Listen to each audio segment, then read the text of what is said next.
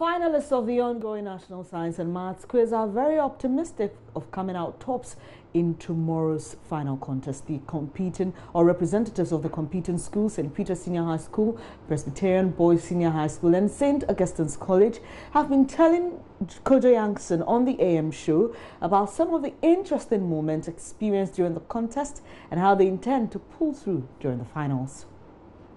I believe there should be some excitement, otherwise there's no aim in joining this competition. We're all excited, but the important thing is not to lose focus and to see it to the end. Now, let me ask you, your colleagues, Aaron and Bernard, do you have downtime? Are there times when you are not thinking about the quiz? You're just, like chatting and, I don't know, what do you guys talk about? Instagram, whatever. I mean, do you have times when you're not the super focused contestants that we know you to be?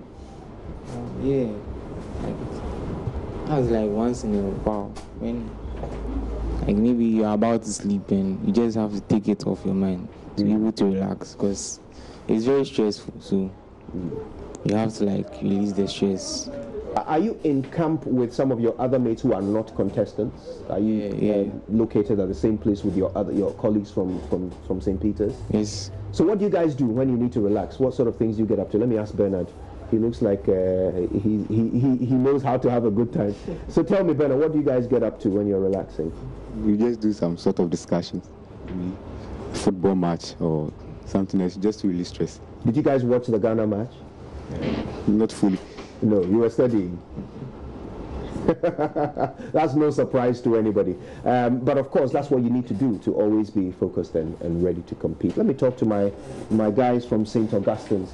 Now, Newton, no doubt, your name is now a household name. Every time you compete, as soon as you come on, your schoolmates start cheering you on. You go to Twitter, you're trending #1. How does that all feel to you? I'm always gingered by the cheer of the crowd to do more. It's also a form of motivation. Do you get a bit nervous sometimes? You feel the weight of expectation on your shoulders? Sometimes I become nervous, but you have to calm down and deliver.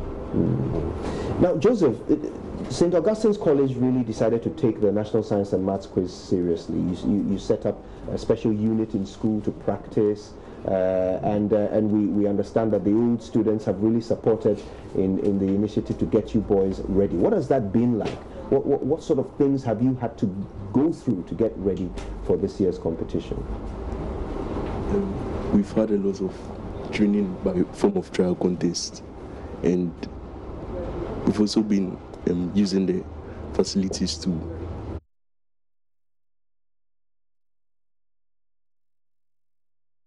You definitely get a lot more here from the contestants. Now, she's been at the center of all the contests from the 1/8 stage. We're talking about the quiz mistress. My colleague, Komla Adum, decided to do a short story focusing on her moments in this year's quiz. Welcome to the 2019 edition of the National Science and Math Quiz. She's all you need in a quiz mistress. And even without a whip, you will fall in line. A strict examiner, a motherly cushion when she has to be, and certainly a woman who knows her stuff. Dr. Elsie Eva Kaufman has done 12 years moderating the National Science and Maths Quiz and is still at it. All through the competition so far, she has dazzled in her uniquely made outfits of local ethnic fusion and Afrocentric shades. But she would be the first to admit, beyond the fashion ensemble, it's been a great competition so far. I occur in many varieties, each of which is distinguished by a property of the unique particle conventionally labeled Z. Who am I? Newton. Atoms. Oh yeah. Here is an excited Dr. Eva Kaufman when you solve her problem of the day. Opokuwari School had no problem with the problem of the day. And And so I'm happy to award a perfect score together with the NSMQ staff. Hooray! Well, she can be light like that. Also when a fancied school gets cut to size. In Fansipim School, or Kuno Yedzin.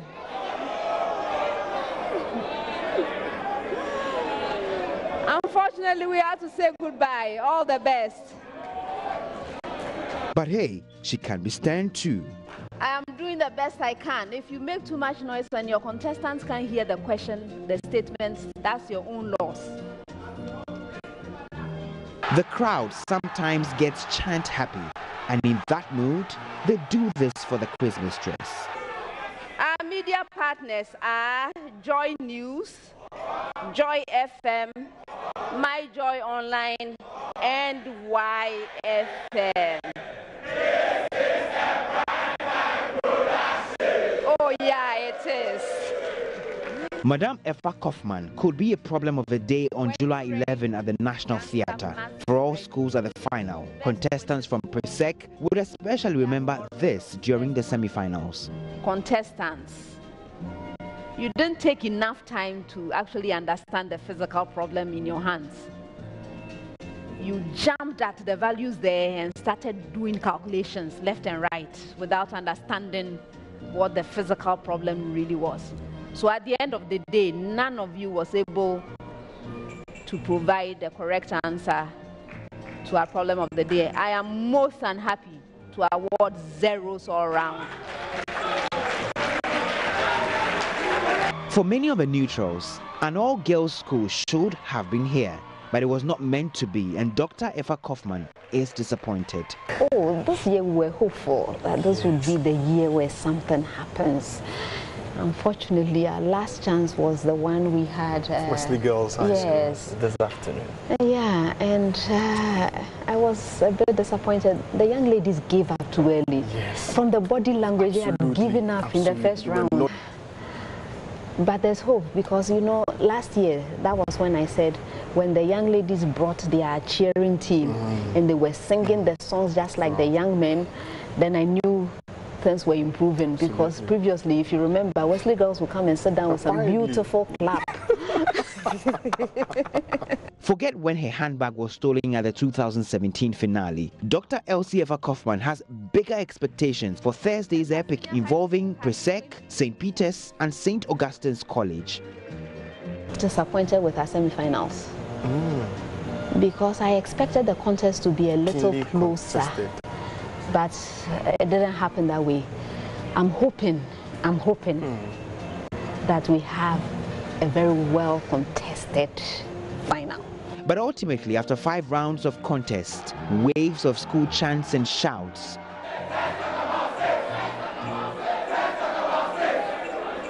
What are we to expect? It is written in the scriptures, in the book of Exodus, chapter 14, verse 30.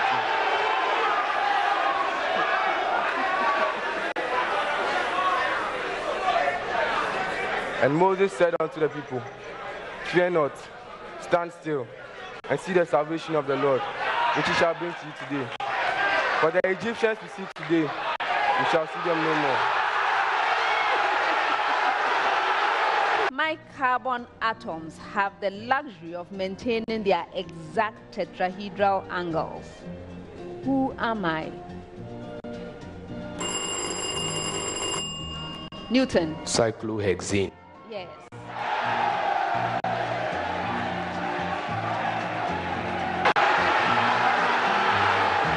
a motley crowd of students, old students, friends, sympathizers and families of contestants cheering their boys up, there will be only one winner. Would it be 5-time champions PRESEC snatching a sixth, or would defending champions St. Peter's nick this one to make it a 4th trophy? Or just maybe St. Augustine's would rack up a 2nd? Well, Dr. Elsie Effa Kaufman and the rest of us will find out after around 5 on Thursday. Oh yeah, it is. My name is Elsie Effa Kaufman and I'm Komladum with that report. Do stay with us here on the JoyNews channel. We'll bring you that finale live here on radio and television and online. But coming up here on News Desk shortly in business, Group Indum is optimistic of winning suit against government to recover over 2 billion cedi debt. Do stay for details.